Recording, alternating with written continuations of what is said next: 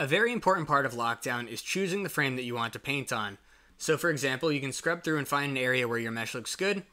It looks like the first frame is the closest. This is probably where I would want to paint or add graphics. In previous versions of Lockdown, pressing Lockdown would choose this frame. And to some extent, it does that now too.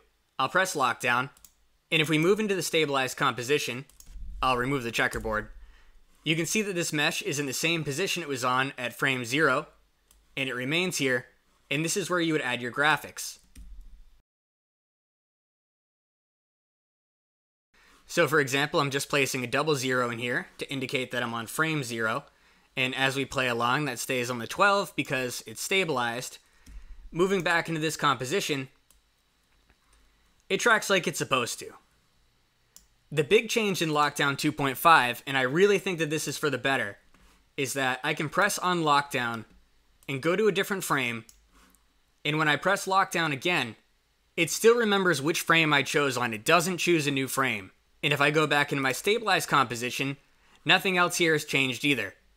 If you're new to Lockdown, then hopefully this won't confuse you, and that's even better. But what if I decide I wanted to paint on a different frame? So for example, if I didn't want to paint on the first frame, I actually wanted to paint on the last frame. Now that happens in the pop-out. Inside the pop-out, you'll see this green bar. This green bar indicates the frame in which you're painting on.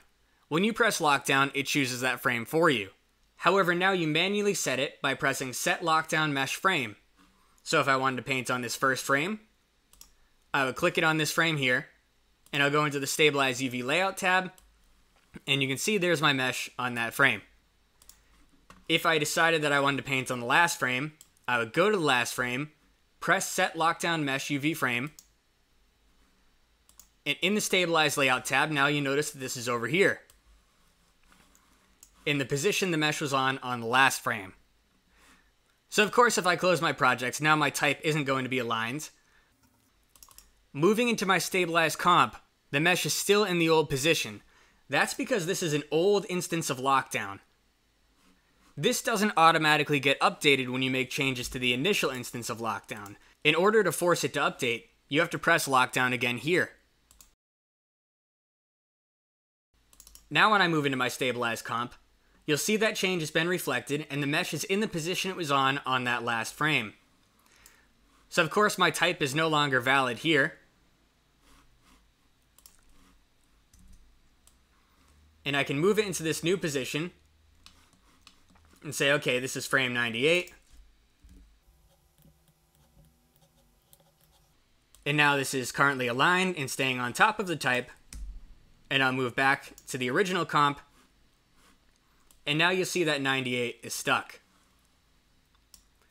So let's move back into the pop-out and talk about some of the finer points. The first thing to remember is that anytime you create new points that are outside of the mesh, you need to reset your Lockdown mesh frame.